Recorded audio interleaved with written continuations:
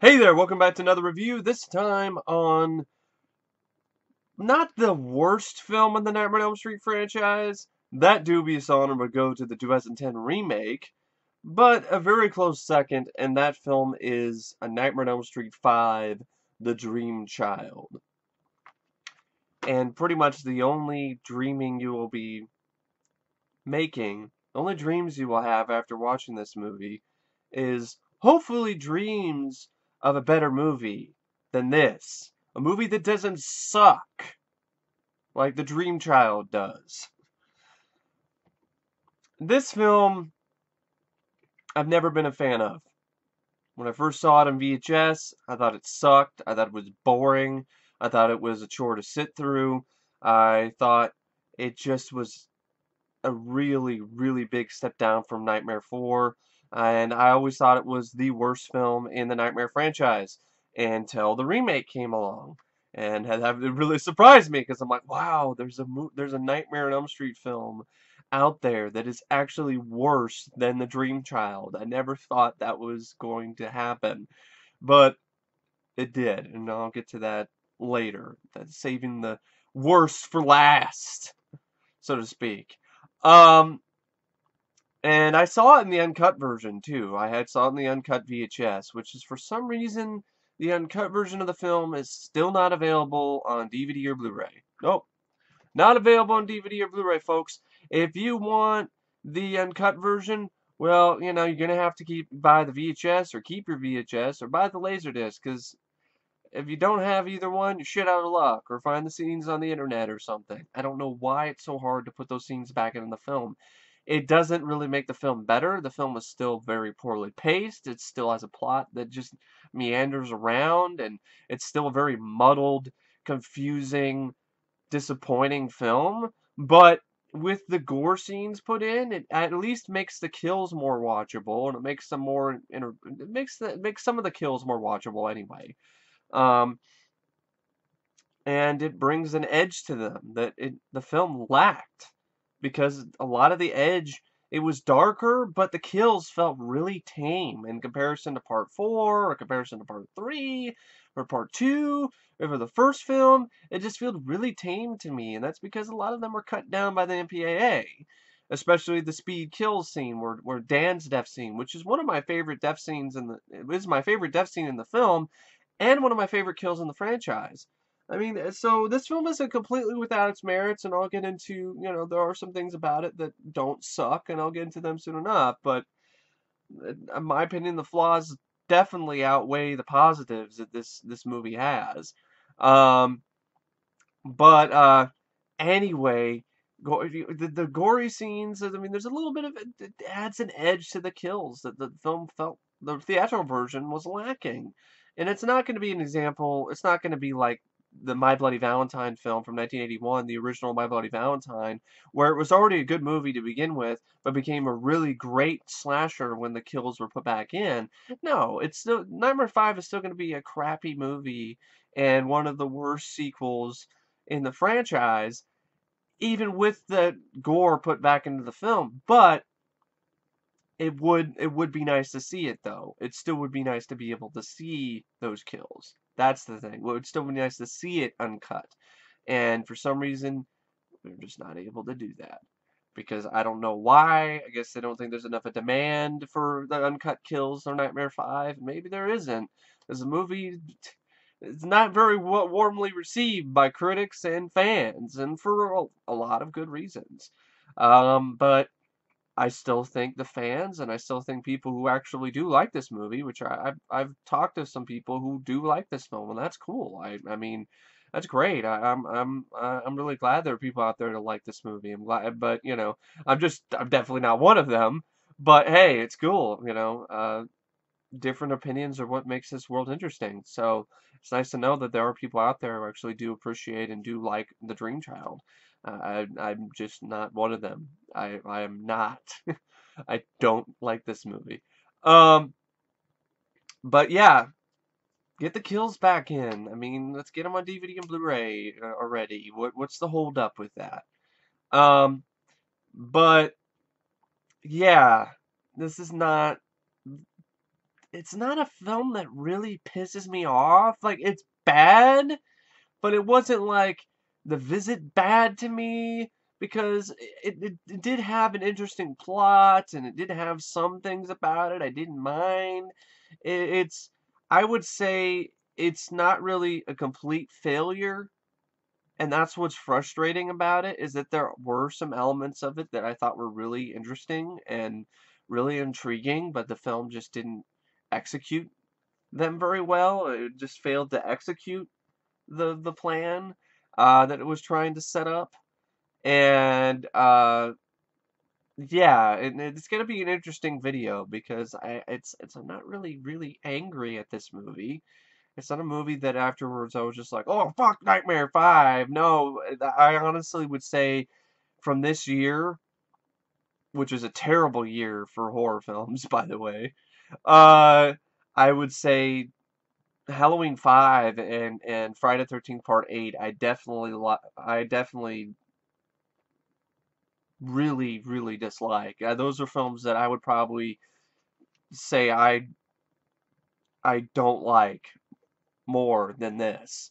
I mean, this sucks, but I'd say this is the least terrible out of those three, because for me personally, because this has some problems, but it doesn't have as many problems as those films do for me personally. Um, but that's just me. But yeah. Um, anyway, let's get started, shall we? The film is directed by Stephen Hopkins, who is a director that I'm partial to. I do like Stephen Hopkins. The first film was introduced that he did was Predator 2, and I love Predator 2. And that's one positive that this film has in its favor. It Due to the fact that Stephen Hopkins is able to finish the film when he was given 4 weeks. He was given 4 weeks to shoot this movie. That's not a lot of time at all. He was given 4 weeks to shoot the film and a further 4 weeks to edit the movie. This meant that he had to shoot on one stage while the crew dressed the other so they could shoot almost continually.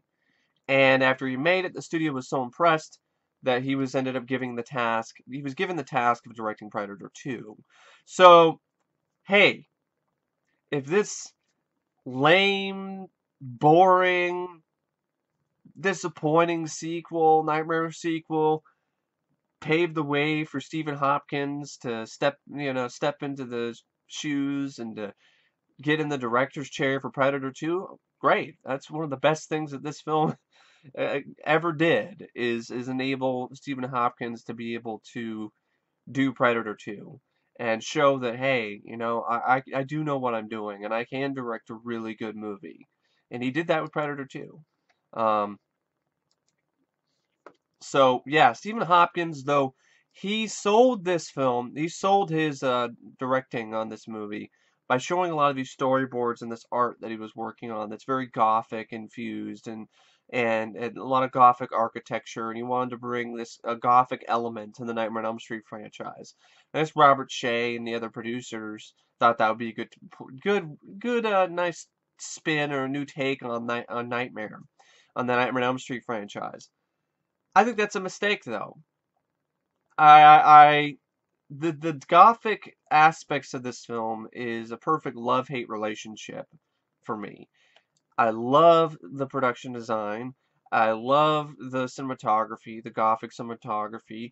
I love the MC Escher stuff near the end. I love the the matte paintings of the asylum that look straight out of the Middle Ages. I love it. I do. It's beautiful. It's gorgeous. It's a work of art. But at the same time, I hate it because it doesn't work with this franchise. It doesn't fit with Freddy. It doesn't fit with A Nightmare on Elm Street. It just sticks out like a sore thumb when you have the small town of Springwood and you have a giant fucking castle asylum that looks like it's straight out of Bram Stoker's Dracula. That takes you out of the movie because you're like, wait, no, that's not the asylum in Springwood. Give me a fucking break. No. That thing's like a fucking medieval castle. I mean, I expect Dracula to be living in that thing. What did Yvonne get transported to fucking Transylvania or some shit? It's cool, but it doesn't fit with the franchise. It doesn't fit with the film. It's an aspect that was never really shown in any of the other films in the franchise. Maybe a little bit kind of stuff in Nightmare 2, but not really.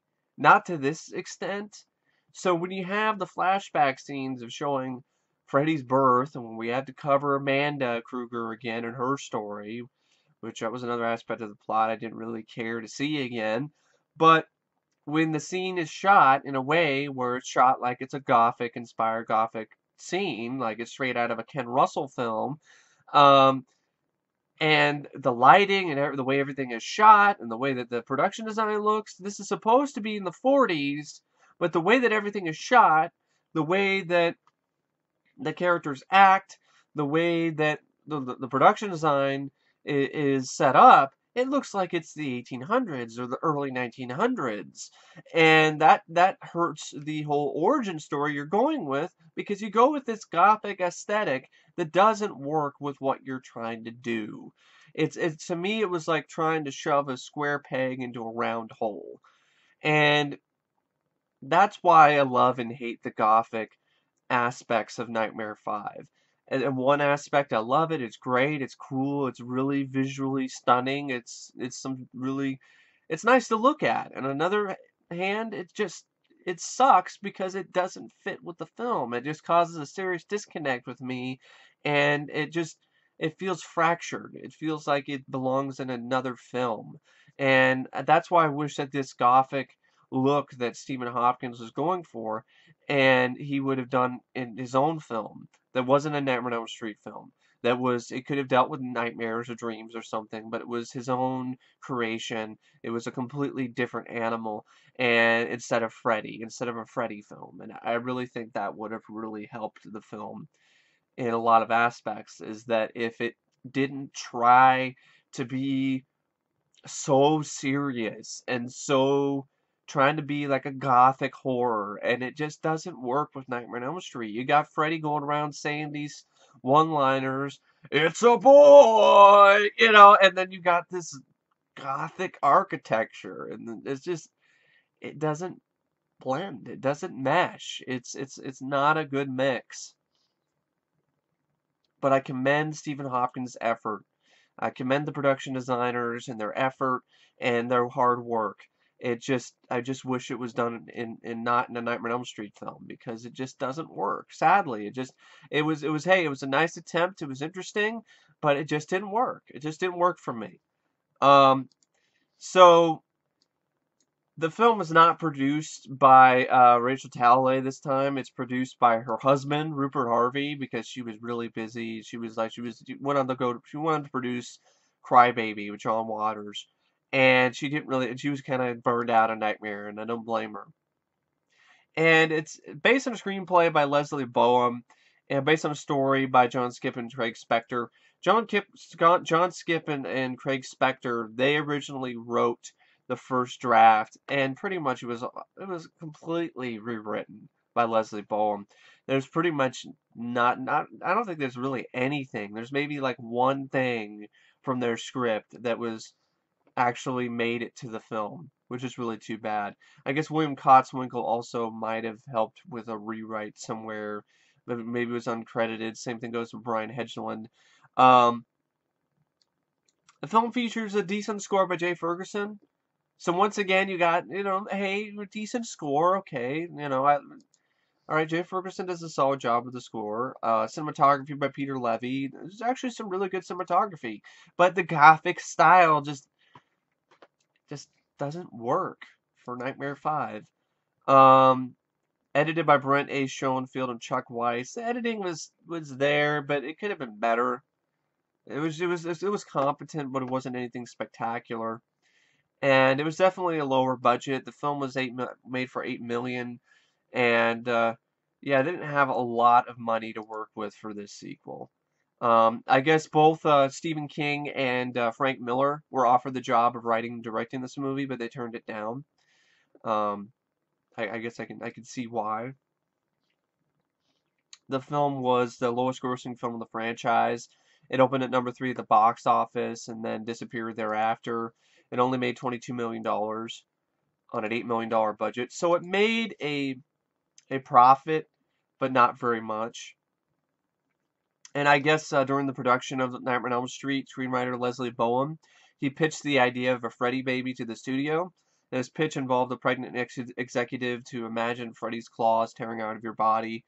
And then his pitch wasn't used because that was in bad taste, really. um, and the idea of focusing the story around children and birth was hatched by executive producer Sarah Risher, who was a new mother at the time and constantly had her child and its well-being in her mind. And the crew decided to build off of this because they felt that teenagers and 20-somethings who were fans of the original film were beginning to reach the age where they were likely thinking about settling down and having families, and thus incorporating elements of family and birth into the film would keep the series relevant and special for fans of earlier entries. I think that was a mistake. That was a really big mistake. It was an interesting idea. It was. It was an interesting concept. That's one aspect of the screenplay and the story that I like. I like the aspect behind the film of Freddy finding a way to manipulate Alice's baby, and he's finding a way to go use her baby's dreams as an ability to go in and kill more kids. I like that because, the baby is asleep and is dreaming for a majority of the time while it's in its mother's womb. So that whole concept is unique and it's cool and it's interesting. It puts a new spin on things. It makes it different. And you have Lisa Wilcox, who does a great job with her performance in this film, and she's wondering what's going on, and you and the audience are too. It's like, wait a second, I'm not asleep. How is Freddy doing this? And takes a little bit longer than I would have liked for her to figure it out, but still, I like the concept. I like the effort. I like the idea. It just isn't executed very well. It's and that's too bad. Part of it, maybe it would have, maybe it's another thing, just like the Gothic style and the Gothic aesthetic and the Gothic aspects of this film would have worked better in a different movie. Maybe the same thing would apply to this plot. But I think a big thing that would help the film too is it was a lot more fun. It seems like there were some moments where it was kind of having some fun. A lot of the time when it was having fun is in the kill scenes, but everything else seems a little bit too serious for my taste. I mean, you have a little bit of the graduation scene in the beginning, but a lot of it just is really serious tone. They have the scene where they're trying to show, okay, talking about the drama about the parents of Dan wanting to adopt the baby because Alice isn't in the right mind frame. And we have every right to that baby. And no, I'm gonna keep my baby. And I'm like, I don't really give a shit. I don't care. I don't know the pro-choice stuff they're trying to do and the teenage pregnancy angle. And it's just something that's not what I want to see in a Nightmare on Elm Street film. It's not what I want to see in a slasher movie. This type of serious approach was a big, big mistake. The first film took itself pretty seriously, but it still knew what type of film it was. It wasn't trying to shove a message down your throat. This film feels like it's trying to shove some message down your throat of teen pregnancy and pro-choice and all of this and so forth and so on and adoption and all of this crazy. I don't really care. I come to a Nightmare on Elm Street film to see Freddy kill some teenagers in ingenious, crazy ways and say some one-liners. I come to a Nightmare on Elm Street film to have fun, and Nightmare 5 isn't much fun. It's a buzzkill, and that's a big problem that the film has that I just don't think it ever recovers from. And but yeah, that's me personally. The film stars Robert Englund as Freddy Krueger. Robert, this is I think one of his worst performances as Freddy, and I don't think it's entirely his fault. It's mostly the screenplay. I mean, he has really a lot of shit. He doesn't have shit. He doesn't even have shit to work with. He has pretty much nothing. I mean, when you have nothing to work with in terms of really bad lines like "It's a boy" and "Hi Alice, want to make babies?" Yeah, you know, it was really kind of dumb shit. The Super Freddy scene. I mean, it's really hard. The Bon Appetit thing, you know. As filet de Bobby, you know. Madam, if I may, Bon Appetit, bitch. You know, it's just, you know, the whole scene where he has the bottle of champagne, pops it open, bad year, Dan, and then pours it all over himself, and then it just like acid, and then like cuts his arm off. It's just kind of stuff. It's just like, what? It just, and bad year, Dan. That's the best one you could get. You know, it's true. It was a bad year. 1989 was a bad year for horror films. A bad year for slashers, especially. A bad year for franchises, especially. Because you had Halloween 5, you had Nightmare 5, and you had Friday the 13th Part 8, which all sucked ass. Which are all bad films. Nightmare 5 was the least terrible of the three for me, but it's still bad. I mean, and it didn't seem as cool. That's the thing too. Freddy didn't seem as cool in this, and as suave and as cool. You know, he seemed, you know, like he was in part four and part three. He seemed more corny. I mean, that's a good way to put it. I mean, yeehaw! This boy feels the need for speed. You know, I like that death scene, but I mean, bad year, Dan, and you know the whole thing, and Freddy, Super Freddy. I mean, just bad. Trying to remember, did it have the Super Freddy line?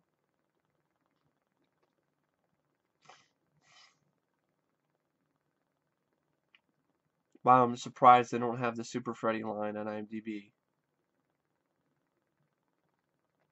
That's interesting. IMDb is like, nope. I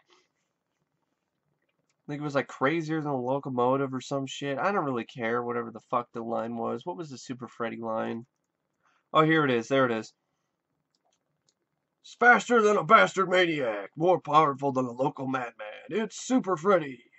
I told you comic books were bad for you. It's like, where's the accent coming from? Why is he? It just, I don't know. I don't know if it was really Robert's fault, but his writing was fucking pathetic and piss poor for Freddy in this movie. But it had to be somewhat. It had to be equal part. I think there was equal parts to blame here, because Robert didn't look like himself in this. He didn't look like he had his heart in this. He didn't look like he was having fun, and he looked like he was tired. And I don't blame him, because at the time he was doing this, this is a year where he did Phantom of the Opera, and he also directed 976 Evil. So he directed his first film, he had starred in another, Phantom of the Opera, and now he's playing Freddy in the makeup and doing all this, and on a 4 weeks, you know, I mean, he has to shoot all the scenes in 4 weeks. I mean, yeah. Uh, he was tired, and it definitely did show in this film. He looks a lot more animated, and looks like he's having a lot more fun in Freddy's Dead, which is a big reason why I like Freddy's Dead, is because of Robert.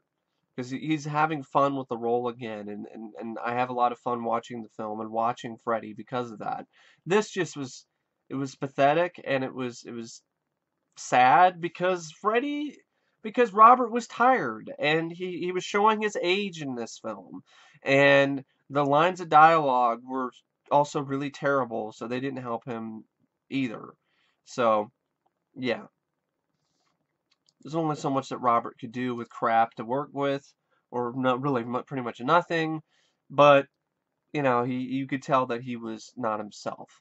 Lisa Wilcox comes back as Alice. She's the best part of the best actor out of the entire film. She's the only reason why I kept watching the movie. Um, she also delivers, I think, one of the best acting performances by any actor in the franchise. She does a great job here, and it's a real shame that her performance in this and her performance in part four are overlooked, and it's a real shame that her career never took off, that she was typecasted as a horror actress by Hollywood. And that really sucks. That's just, I hate that about Hollywood. That's some of the things I definitely don't like about Hollywood, is this bias and just this complete ignorance and just this this stigma they have for horror, for horror actors, for horror directors. It's just this stigma that they have. It just sickens me. It's like they never liked horror to begin with, and they really didn't. The Hollywood elite, the Hollywood producers, they didn't want the horror films to be successful. That's the last thing they wanted. Paramount hated the fact that the Friday the 13th movies were big hits. Even Robert Shea felt a little bit ashamed and embarrassed at certain points in his career by the success of Nightmare on Elm Street. So it was just one of those things that's like, why? Why is horror the black sheep of Hollywood? There's some really great films, great directors, and great actors and actresses and composers and editors and cinematographers, and this is where we have some of the best visuals, in my opinion, are from horror films. And the only way they get any respect from the Academy is for a makeup special effects award. It's like you're a horror actor. Well, you don't get nominated for shit unless you are in a drama like that's technically not really truly a horror film, like Silence of the Lambs. And I think that's bullshit because there's a lot of great actors and actresses that deliver performances that are just Oscar worthy, in my opinion. They're fantastic. And they deliver performances that prove that they should get more of these big dramatic roles later in their career, like Lisa Wilcox in this film, for instance. But it never happens. And that I don't understand why. A talented actor or a talented actress is a talented actor or a talented actress, no matter if they acted in a horror film or not. In fact, horror acting is in some ways harder than some of the dramatic acting that these Oscar Academy Award winning or Academy Award nominated actors and actresses get. I mean, Lisa Wilcox in this film and the film before it, in Nightmare 4, she had to act at nothing. She had to act at a wall or a boom mic and do it convincingly because the effects were going to be added in after after the sequences were shot. After her scenes were shot, then the special effects would be added in post. And she was able to effectively act at pretty much nothing, at air, and do it in a way that's effective and believable. That deserves a lot more praise than it gets. It's not easy to do, and some of these horror actors are just great at it, and they deserve better. They deserve more respect. And I just wanted to get that little rant out there because they really do. I'm sick of this stigma that's associated with horror. Just because it's a horror film doesn't mean it's automatically full of bad actors or getting killed off by a crazy maniac with a chainsaw or a machete. For example, with the Babadook with Essie Davis, amazing performance, and I don't think she got nominated for anything. Maybe something in her native land, but other than that, no recognition whatsoever. And that's bullshit because I'm sorry. Some of these performances are just every bit as good and every bit as Oscar worthy, in my opinion, as some of these dramatic actors, if not even more so. I love to see Jennifer Lawrence do a great job acting in a horror film like Essie Davis did in The Babadook or Lisa Wilcox did in Nightmare 4 and 5. And want to see if she would do as good of a job. And then, of course, she wouldn't get recognized by the Academy because the Academy doesn't give a shit about horror. Which is just because it's a bunch of snooty old men who run the Academy who are to upturn their noses at the idea of horror films. Horror films are trash. They don't deserve to be nominated for Academy Awards, except for maybe the visual effects and the makeup effects. But other than that, no actors, and no directors, nobody involved with horror films, except for the makeup artists and the special effects guys, are going to get awarded with Academy Awards, which is bullshit. I just wanted to, it's just something that was on my head. Just after seeing Lisa Wilcox's performance in this pretty forgettable bad film, and she's the one shining diamond in the pile of shit, so to speak, I just wanted to point that out. I really felt that she deserved so much better in her career, and she never got that. And it's bullshit. Beatrice Boepple plays Amanda Kruger, so we got to follow that storyline again. Whit Hertford plays Jacob, Alice's unborn son. Uh, Kelly Jo Minter plays Yvonne. You might recognize her. She was in People Under the Stairs and a few other films. Danny Hassel comes back as Dan. Erika Anderson plays Greta. Nicholas Mele plays Dennis Johnson. Joe Seeley plays Mark Gray. Valerie Armstrong plays Doris Jordan. And that's really about it in terms of the cast. When it comes to the plot, I'm just going to go over it real quick because I really don't want to talk about this film for a long, long time. Freddy is supposedly dead, first after the events of Part 4, and the movie opens up with one of the strangest openings out of the entire franchise. It's this really eerie, creepy sex scene between Alice and Dan. And it just doesn't fit with the franchise. Right off the bat, you see the opening sequence just does not fit with the franchise. You're just like, what the hell is this? And then Alice goes in, takes a shower, and some shit water pours out. And I'm like, great. Yeah, because out of the drain pops out some shit water. Water that's shit colored water. Like it's got shit floating around in it. Shit and piss. And I'm like, no, great. That's a sign of things to come. Here comes the shit water, here comes the shit. And of course you have a cliched scene where Alice gets the shower gets full of water and then she drops out of it naked and then she ends up in the asylum, which looks like it's from the 1900s from early 1900s for some reason. And it does not look like an asylum I've ever seen from the 40s. I've seen pictures from asylums from the 40s. It does not look like an asylum from the 40s. Freddy was supposed to be born the event where his mother was raped by 100 maniacs, was supposed to happen on 1941, and that does not look like a 1941 asylum. This is just what I'm saying. I've seen pictures, I've seen stills. It doesn't look like one to me. So of course, and then this scene you also see Robert Englund in a little cameo without his makeup. So then Alice pretty much is there, and then she sees Freddy get reborn, so to speak. The maniacs rape his mom again, and then you don't really see the rape, which is good. And then, then Freddy ends up coming back. And he comes back as a Freddy baby. And it's fucking laughable. It's some silly ass stupid shit. One of the low points in the franchise. I mean, a fucking Freddy baby. It just looks, no. That's not scary. That's just fucking stupid. And so the Freddy baby finds a glove and finds a sweater and then reforms into Freddy. And then it's a boy. And then Freddy goes in and this film doesn't have a very high body count.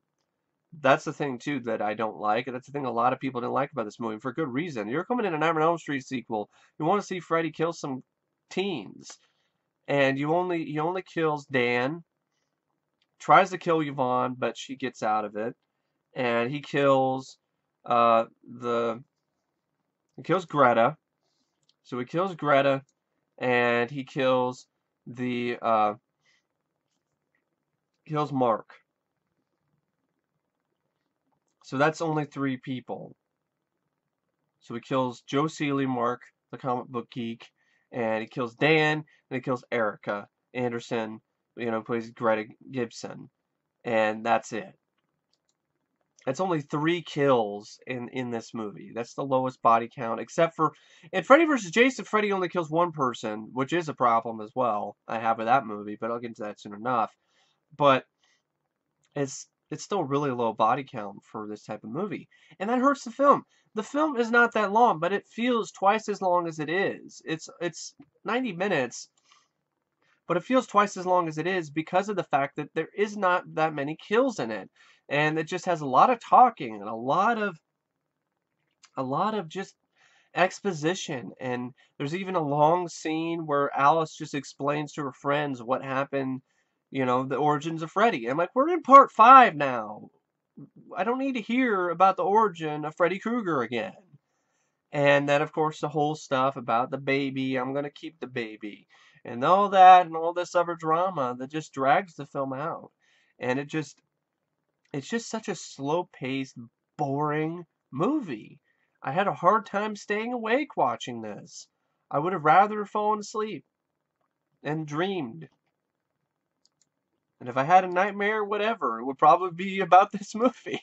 That's probably the nightmare that I would have. I'd have a nightmare about Nightmare on Elm Street Part 5, The Dream Child. Um, but yeah, I mean, then they have the whole stuff where people, nobody believes Alice. She figures out that Freddy's using her baby, and doctors think she's crazy, and so forth and so on, and so on and so on.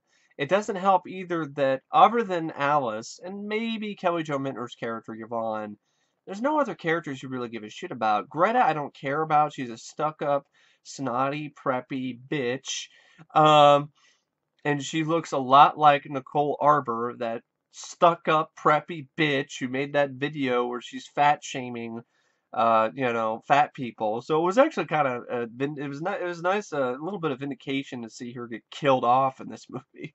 Because she looked almost like a spitting image of Nicole Arbor. So I was like, yeah, kill her, kill that good bitch. But that's just me. I hate that.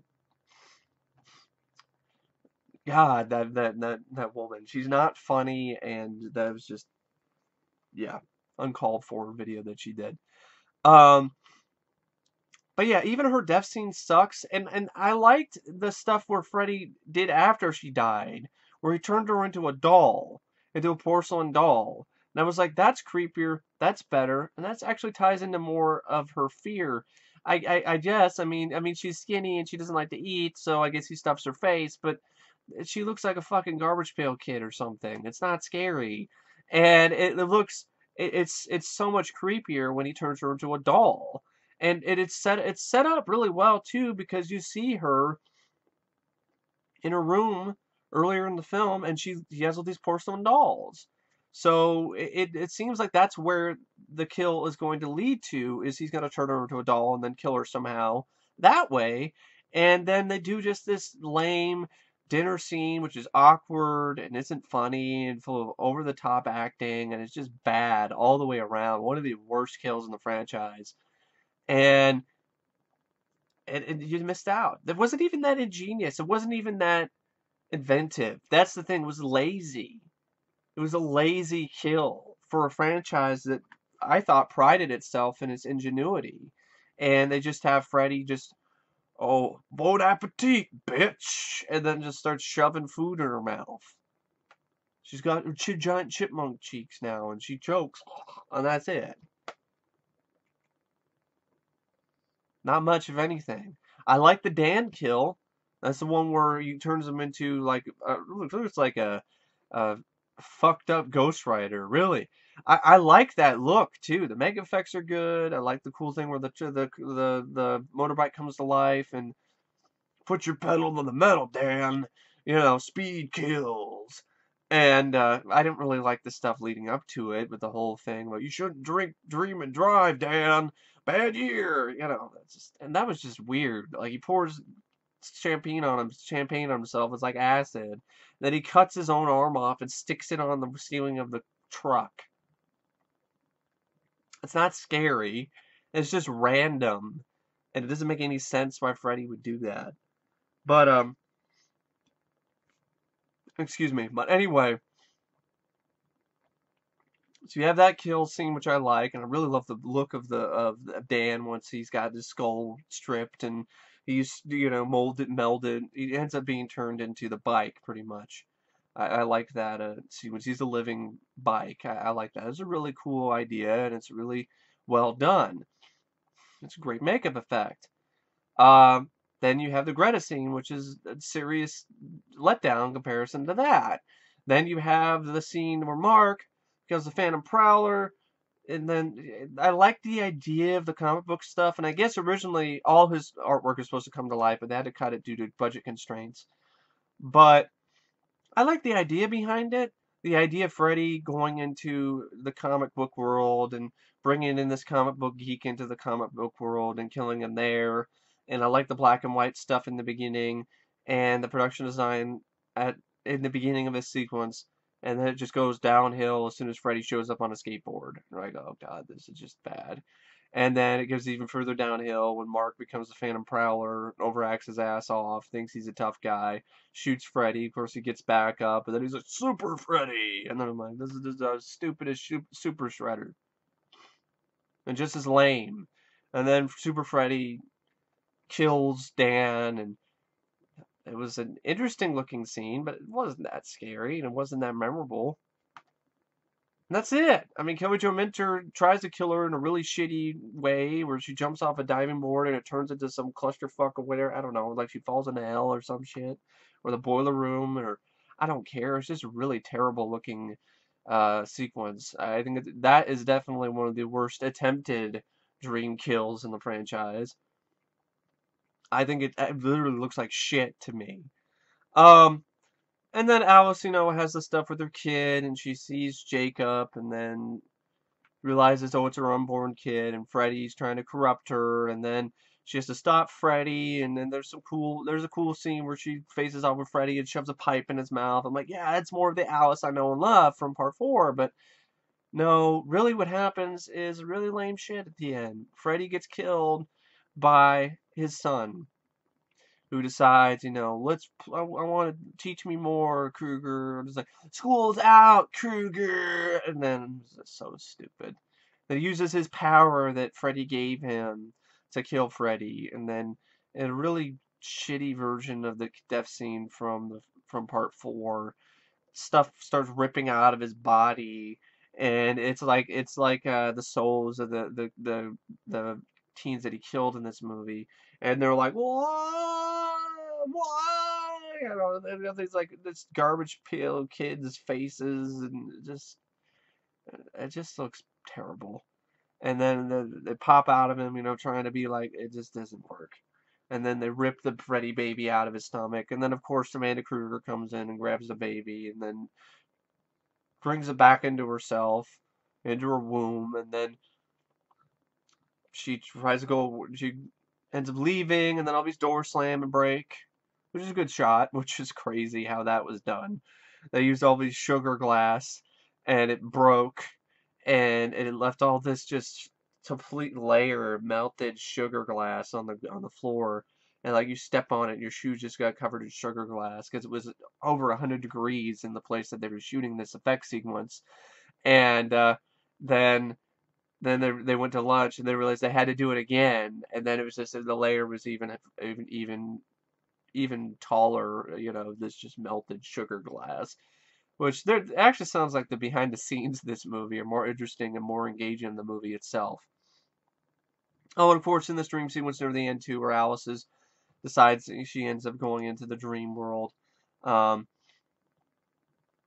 and she draws saying, Freddy, she goes into Freddy's world, goes into the church, which you saw in part 4, and you have the MC Escher style stuff where the staircase is upside down and stuff like that. It's a good shot, it just doesn't really fit with Nightmare on Elm Street. And then Freddy's got this weird thing where his arm got messed up, and then because I think Alice fucked him up, and then like he ties it back on, and it just looks stupid. And it's just a bad film. And yeah, it ends with Freddy's baby getting put back in his mom's womb, and then doors slam, and then Alice gets out of the dream, and she has her. Then you flash forward, and she has her baby, and she ends up, taking care of it with her dad, and she meets with her father and Yvonne in the park, and then all appears back to appears to be normal. But then the camera pans to a group of kids singing the 1-2, Freddy song. The 1-2, Freddy's coming for that type of ending I've seen done a million times before in the franchise. So yeah, that's it. And then you have like a shitty rap song at the end, so that doesn't help either. And then the big hit rap song they had for this was a real stinker by Houdini, where they were like, anyway, I gotta swing it anyway. I gotta swing it anyway. I gotta swing it anyway. Which really, when it comes to this movie, should be anyway. I gotta swing it anyway. I gotta swing it anyway. I gotta swing it. It's pretty much, in order to sit through this shit and not fall asleep, I may have to get drunk tonight. Really. That's pretty much the only way that that's gonna happen. Yeah, I was gonna say Freddy's Dead, but I actually like Freddy's Dead, so I'm sorry. I'm already thinking of a movie I'd rather talk about than Nightmare 5. That's Nightmare on Elm Street Part 5, The Dream Child. If you like the film, be my guest. I'm just not one of them. And I really don't know what to say about the movie, because I was rated out of 5 stars. Uh, I'd probably say I would rate it, I'm actually gonna give it, I'm actually gonna give it 2. Mainly one star just for Alice, for Lisa Wilcox's performance, and she does a great job with it. And the other is a combination of things. It's the score. I like Jay Ferguson's score. I like the cinematography, even though it doesn't necessarily mesh with the film all the time. I still like it, and I like some of the production design, and I like one of the kills. I do like the Dan's kill, and I liked Kelly Jo Minter's character for the most part, and yeah, I'm trying to think of, and the visual effects. I like the visual effects, and I thought, especially the stuff of the inside of the womb, and that was actually really well done. But other than that, that's it really, because it's only 3 kills out of the entire film.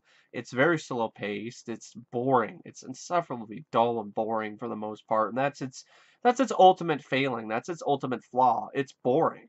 It's a really boring Nightmare on Elm Street movie. It's a really boring film. It's a big step down from Part 4, which was an immensely entertaining movie. It was a really fun flick to watch, and this is just painful to sit through for the most part.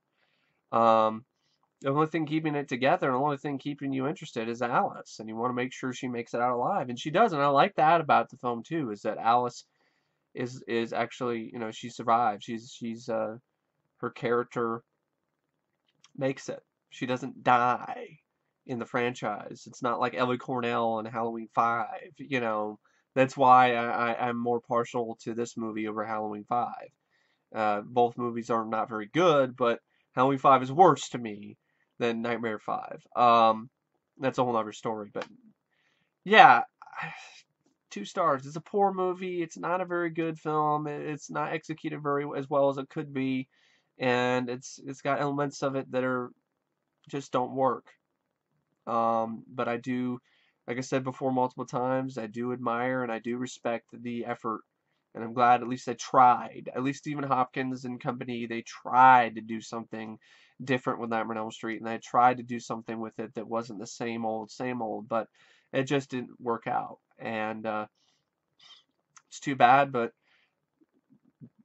hey, shit happens. And this movie is, for the most part, pretty much shit. But anyway, I really don't know what to say, except thank you for watching my review and rant, but not really much of a rant. I mean, I don't like the film, but I'm not really like chomping at the bit at it. But anyway, thank you for watching, and I will see you guys later. See ya.